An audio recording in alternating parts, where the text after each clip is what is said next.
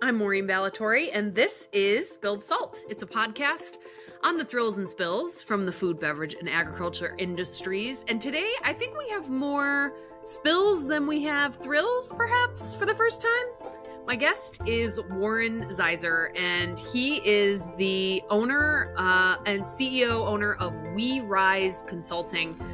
Warren has worked with a lot of food and beverage industry companies over the years, which is one of the reasons why I wanted to have him on the podcast. But he talks today about some of his experience in totally turning companies around, like, 30 days from closing their doors to being able to save a company and turn it around into one that is highly successful.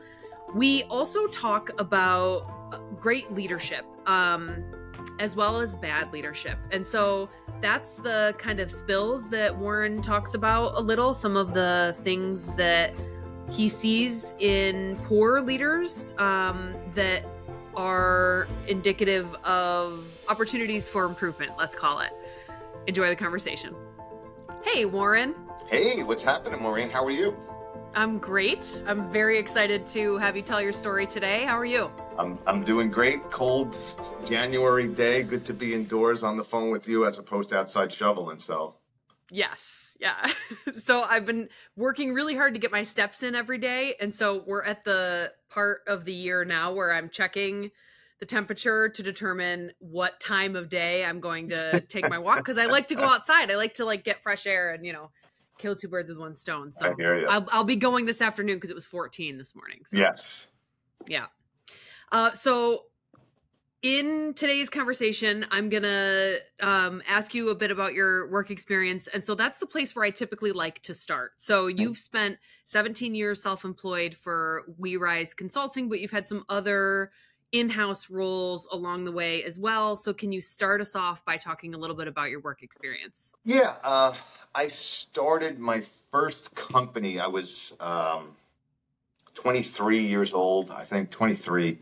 And I became a partner in a business. I was a sales guy for the company, did that for a couple of years. And of course, if you're a good salesperson, that immediately means you're a great leader. So they promoted me to manager and then to partner. Had no idea what I was doing, but I figured it out. And I ran that company for about 22 years. We built it to $70 million in revenue, 30 locations across the country. It was great business. I saw an opportunity to make an exit. I left. I then went to work in the corporate world for 5 years.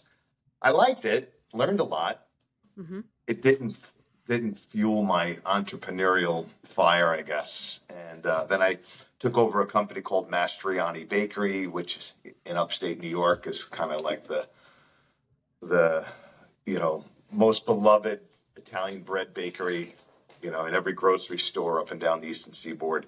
So I did that and did a pretty cool deal there where we saved the company and then sold it. And then after that, I started WeRise, and it's actually been about 7 years. I had another consulting business on the side, but WeRise has really been 7 years, and that's just been working with some of the coolest companies on the planet, and it's been a good 7 years. That's awesome. I look forward to asking you more about that. But before we jump over to that side of things, I want to emphasize something about your work experience that you just mentioned. You're using the words like took over and you ran the company. So, and you were young, you were very young at the time, right? Yeah. So were you truly were you CEO in those roles or? Yeah. So what was that like? 23, and they said, and the owners of the company, the original founders of this food company said, hey, look, we think you're doing great things. We want to make you a partner. You can go anywhere in the country. And I flew around the country, every corner of the country. And I chose Albany, not Miami, not Los Angeles, Hey, there's a lot to love about upstate New York. And I did choose it because I'm from Long Island and I wanted to be close to home. Didn't want to live my life away from my family. So that's what I did. But I took over and they just literally airdropped me into Albany and said, bye. And then you got to figure it out. And I was a horrible entrepreneur, terrible business owner, terrible leader. And I figured it out over time. I had some really humbling moments, and I learned what running a great company looks like, building a great team looks like, and most importantly, what being a great leader looks like. So, yeah, I figured that out at a very, very young age. It took me a long time, and I wish I had somebody to guide me and tell me the stupid stuff I was doing. But, I'll take the lessons, Yeah, right. Yeah.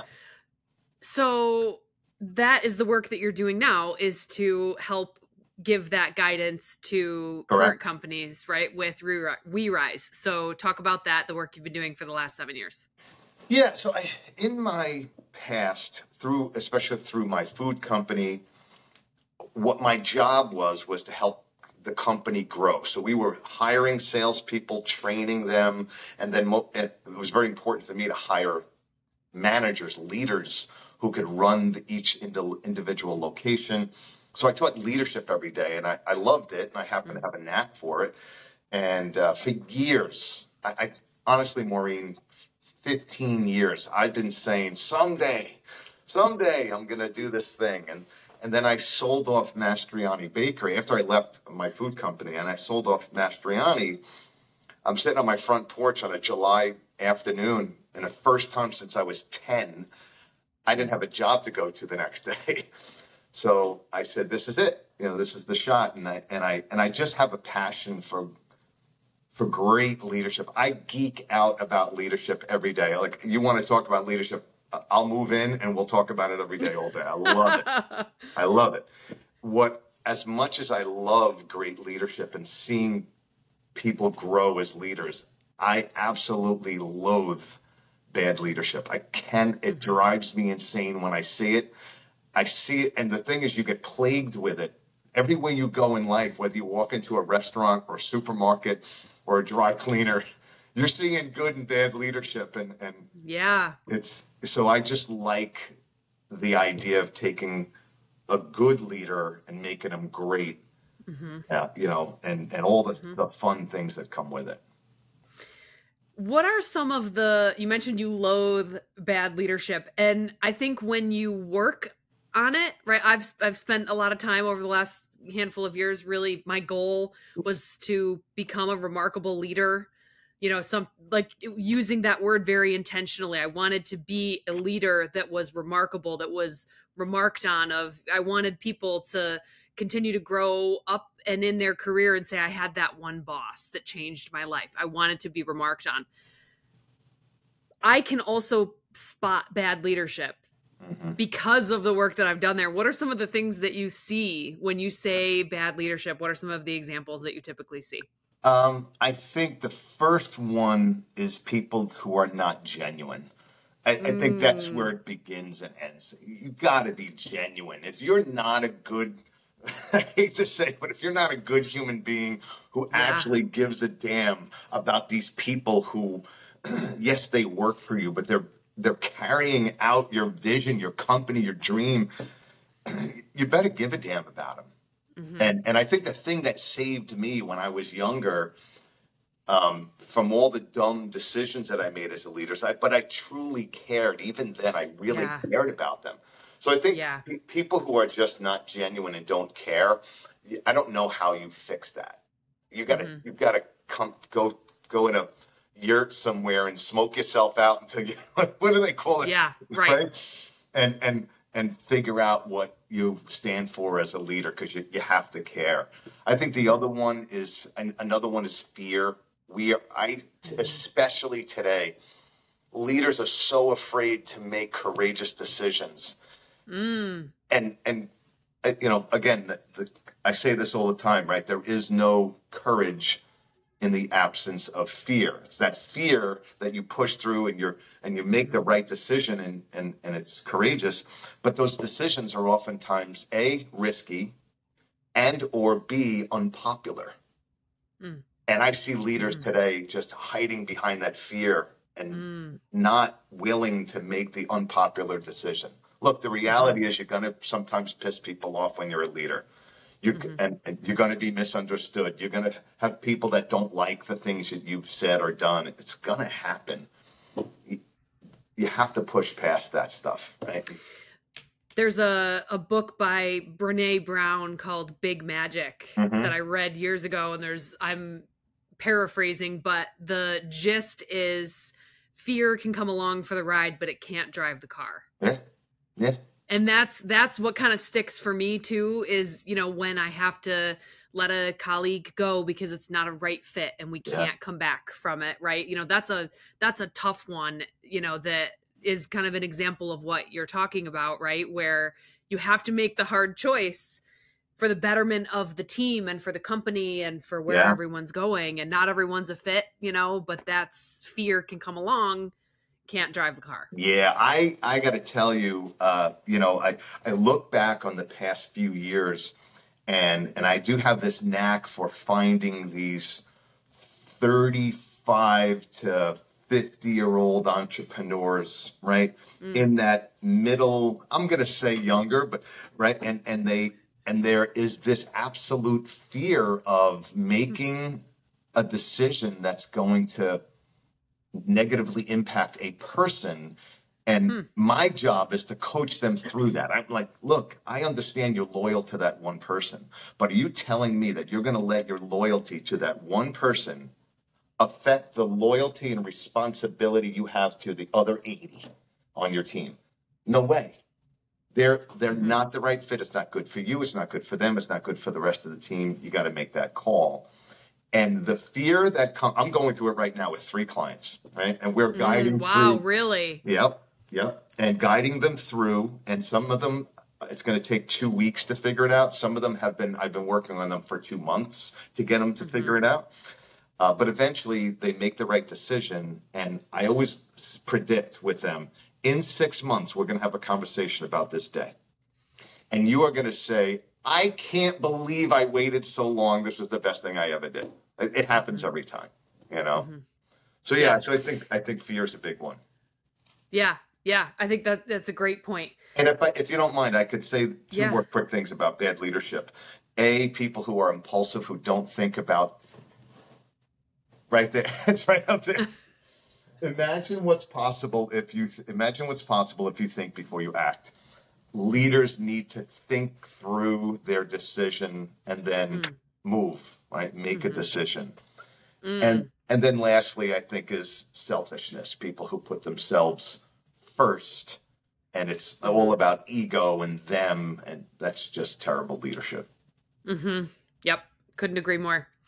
So on the flip side of that, one of the things I had down that I wanted to ask you about was like common themes that you see. And I was especially interested to bring you on the podcast, Warren, because you have deep experience in the food and beverage industry. You've worked with a lot of food and beverage clients over the years, in a lot of different ways too. So what are some of the themes that you see? And if there's anything in particular that's specific to food and bev, great. But if it's just general, I think that's okay too. What are some of the biggest things, like when we think about positive outcomes that your clients experience after working with you? What are some of those?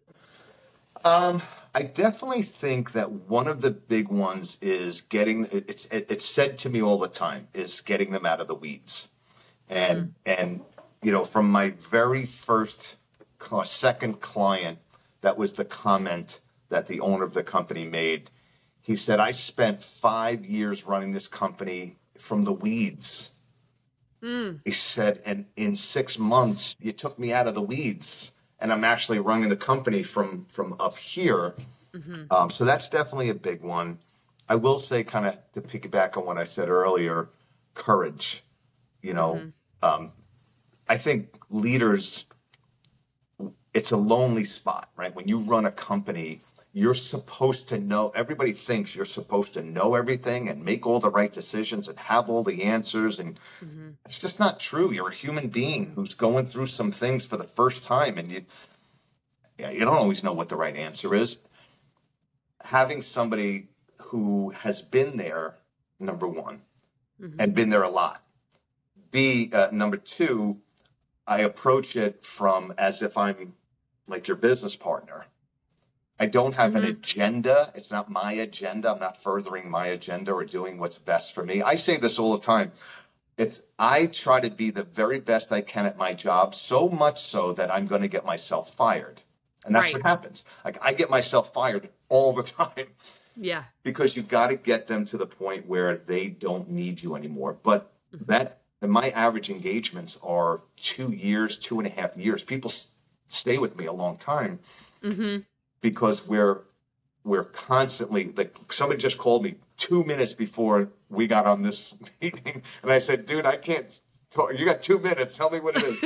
He just needed to talk to somebody real quick, you know, and I think I give them that ear, and then I always let them know it's okay. You're going to make the right decision, even if you make the wrong one first, you know? Yeah. So I think we are exposed and vulnerable sometimes as leaders. And I'm the guy that's going to be there. I'll be a little bit of a safety net, but I'm also going to tell you it's okay. If you mess it up, it's okay. You're not perfect. Right. So, yeah. And it's kind of like a gut check, right? That they have you to call as a gut check to say, like, I'm not crazy, right? Like, this feels weird, and it is weird, right? Yeah. And like, you can kind of be their mirror or, you know, a sounding board for them to bounce back. But it's also helping them build their own confidence when you speak of courage, right? That every time they do that gut check, it kind of comes back of like, yeah, I was right. I absolutely love that. And it's true. Like, I always say it. I do believe I have creative ideas, and I have a very certain way of thinking that it's always about seeing solutions, seeing opportunities, and solving. That's it. That's all that's going through my head. But I believe that most people have the answers. They have no idea how to bring it to the front, how to act on it courageously, and then how to build the strategy. Like, they know what to do. They don't know how to do it. So my job is, it's amazing. I go into a room and I will talk about things, and people say, oh, we've been, you know, I'll present an idea and they'll say, we've been talking about that for years. Okay, well, what happened? Well, we never did it, but we've been talking about it. Right. Look, it's a really good idea. I thought of it. You thought of it long before I did. So let's get to work on it. And so that's, I think, what I'll bring. It's interesting to make that parallel too when you put it that way, because we at Agency 29 kind of provide a similar service in the strategy and marketing that we provide for clients too, right? That it's all about helping them understand and see what the potential is, and then set the plan in place and just do it, right? So I think that's something. It's interesting to hear you say that the strategy and the execution or implementation is one of the frequent themes that you're helping them solve, right? Because it's true in many aspects of someone's work. And I'm sure that especially for food and beverage brands, that you could apply that same concept to manufacturing, to launching a new product, right? To various aspects of the business too. Of, well, I've been thinking about a new SKU for a while, and your job is to kind of help push them to, and then what? Right? Exactly. Yeah, it's funny. Somebody asked me a while back, hey, are you concerned that, and I'm sure you get the same thing, are you concerned now with AI and ChatGPT, that you're going to become obsolete? And I was crying, laughing. Like, it's not I think you can get answers anywhere, right? Yeah, You can get an answer. I can read a book. I can Google it. I can use AI. I can ask a friend, right? Whatever. Getting the answer is not the hardest part. It's figuring out, how the hell do I coordinate all the pieces, right? I'm going to do this thing. In your world, it's marketing, and we're going to if I could Google how to grow your business, what's the best business practices for a CPG brand, and when it comes to marketing, okay, there'll be a whole bunch of opinions and answers. Right. Show me the person who knows how to actually do it. And that's where somebody like you comes in, or me. Like, Mm-hmm. We have the map, Mm-hmm. right? I always say that if you were hiking and you come to the fork in the road, I'm not going to go figure it out on my own. I'm going to ask the lady with the map. Yeah, right. That's you. That's you. Right. Yes. I think that I'm going to connect two dots. You mentioned that like you're helping them kind of coordinate all of the pieces. I want to go back to some of your very early experience that you were talking about where you made some very major turnarounds in the companies that you were working on early in your career where you were in the leadership role. And I'm sure that that's also true for the leaders you're consulting and guiding, Right. you know, to do their own turnarounds. But what are your thoughts on that parallel, right? About like connecting dots and how that relates to major turnarounds for some of the companies that you've worked at? Yeah, I remember the first turnaround that I had to do was actually in the food company that I worked at, Horizon. And there was a location that was struggling. It was run by the company. It was doing poorly. They were going to close, and they called me and asked me if I had an interest in taking it over. And it was 2 hours away. I really it wasn't in my thought process, but I'm like, all right, I'll do it. And we went down there, and in a year, we took it from last in the company to second in the company out of 30 locations. And it really was you know what it's like you're getting the team rallied. And if you don't want to be a part of this thing, out you go. Yeah, no doubt. Like, I'm going to give you no reason to doubt me. I'll put you first, but we got to get this thing fixed. And either you're going to be part of the solution or you're not. But one thing I know, failure will not happen. It's not happening. And we turned that thing around, and we had a really good group of people. And interestingly, the guy who was running the company at that location at the time, he stayed. And he had to then answer to me. And he was like 15 years older than me, which was most of my life that I had to deal with. So I was used to it. Yeah. But he was a really good guy that the company left high and dry. And he said, they used to call me Z, like, Z, I'm in. Like, I love your energy. I see what you've done with the other locations. My ego will not get in the way. You take over, you tell me what needs to be done and what you need from me, and I'm along for the ride. And that dude he was a savage, absolute savage. And I don't think it would have happened as quickly without him. Yeah. You know? And that's on the importance of teams, right? Is that you can come in with the vision, you can be the leader with the vision, you can't execute alone. Right. Right? You need people like that are ready to I'm here. I'm ready to go. Let's go. You just tell me where we're going and I'm there. I'm with you. As important as it is to have the people like that, it's equally as important to get rid of the poisonous ones. Because you'll be dragging them with you like an anvil. Get rid of them. You can't if you can't fix them, you do have to get rid of them. It sucks, but it's necessary, you know. Yep. And then, even like Mastriani Bakery. Ugh. I mean, that was a disaster. The company was going out of business in 30 days, and I took over, and we saved the company, and we closed it, opened it, purchased it, but it was a miracle. And that was without really having the right people on the team. It was just brute force to make it work. It needed to be done, Yeah. What did you have to do? I mean, I don't even know where to begin. Honestly, the place was just in such disarray. It was such a wonderful company, but it was just a very poorly run.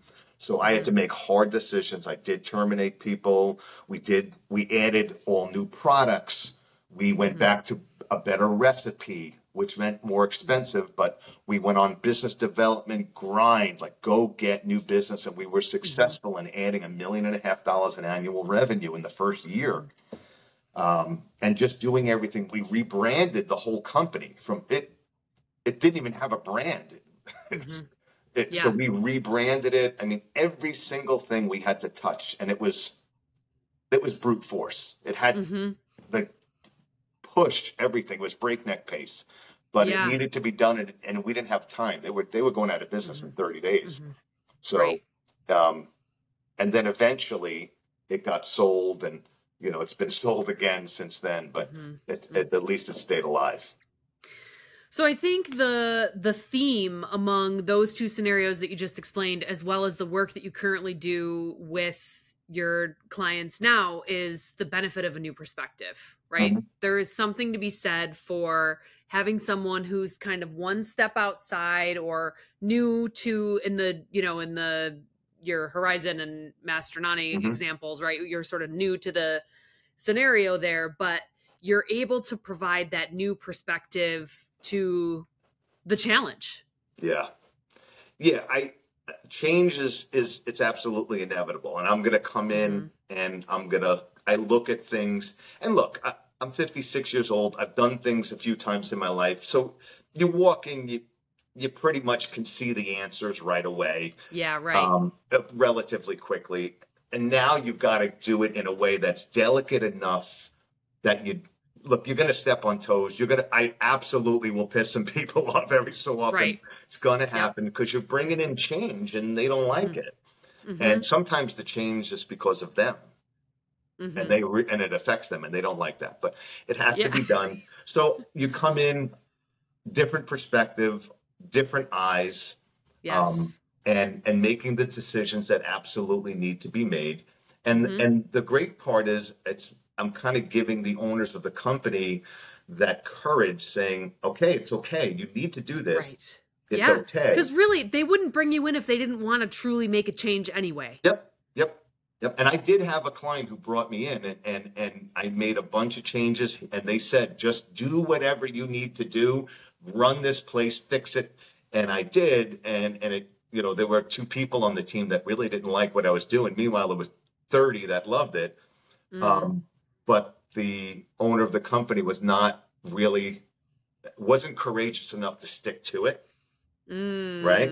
Most of them are they are starving for better accountability, better practices, making smart decisions. They're starving for it, and they just need somebody to say it's okay. Yeah.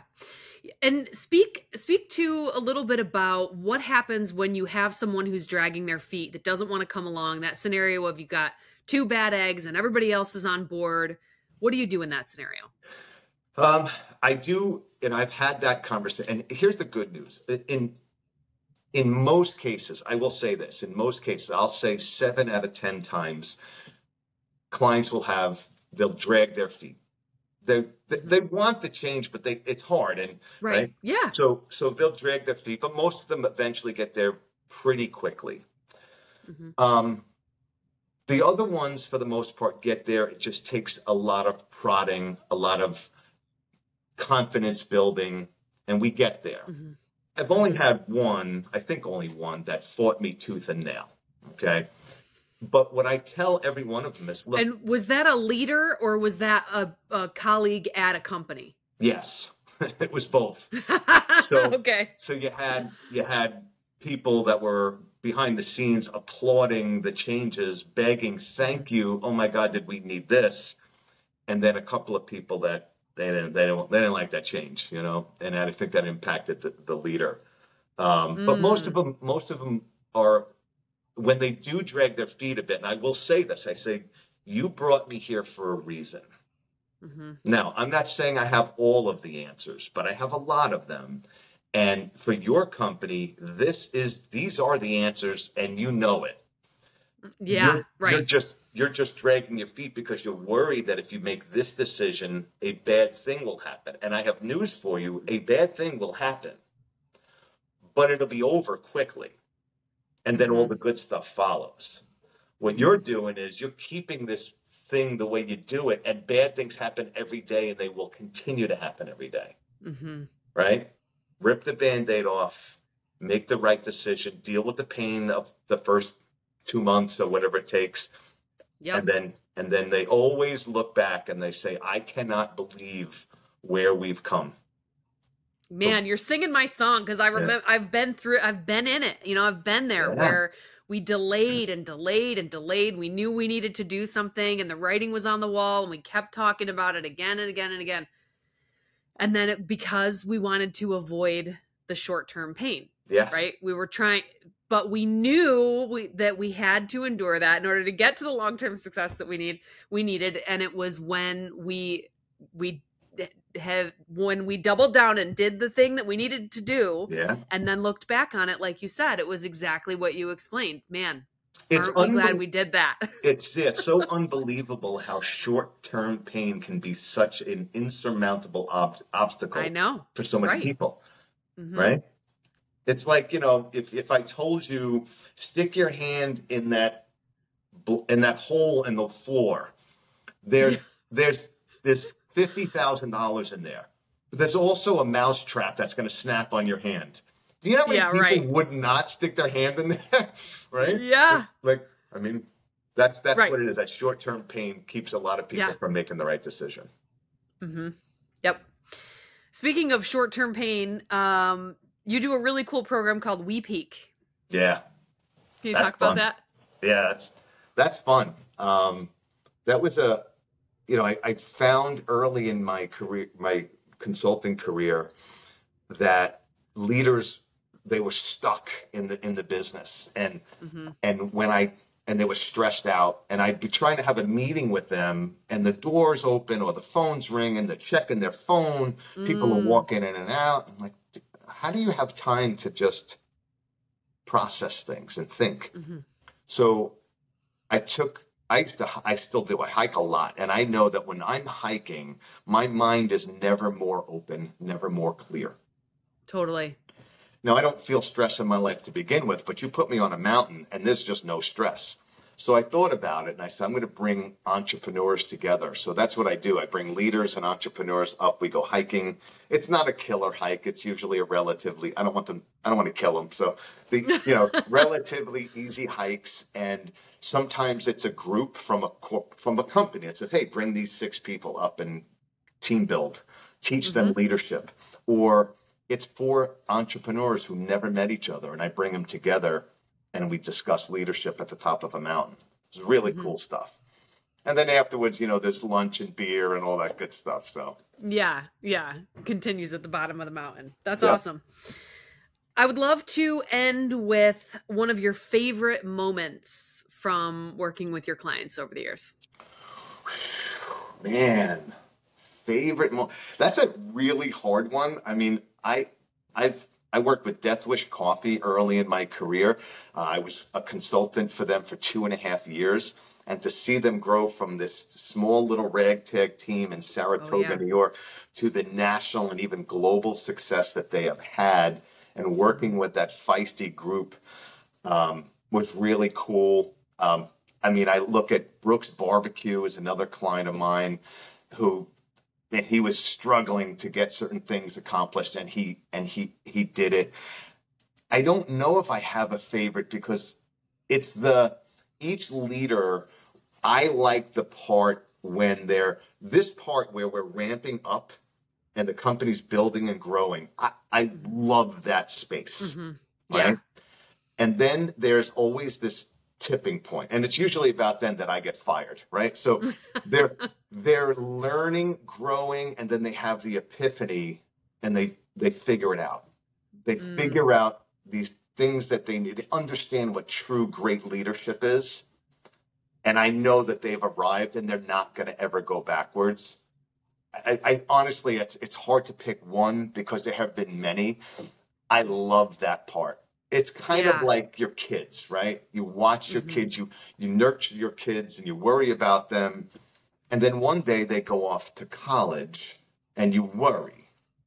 And then at some point they're going to do something or say something that just hits you and you go, they got it. They know. They know exactly. And I've done my job.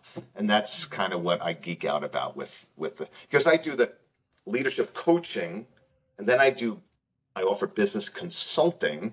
So there's 2 different pieces. One is on the individual. The other one is really on the company. Right.